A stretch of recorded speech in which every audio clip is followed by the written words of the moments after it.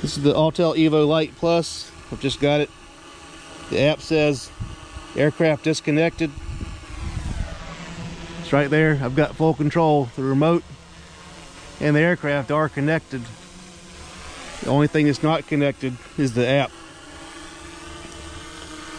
It says aircraft disconnected.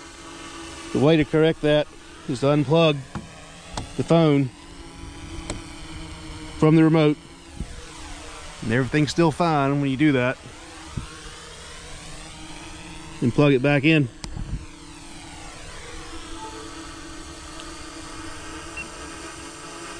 Aircraft disconnected. And then it says safe to fly. Now the app is engaged. The only problem is the cord leading from the phone to the remote. This cord right here seems to be the problem. But it says disconnected, but only the app is disconnected. The remote and the aircraft remain connected when it says that.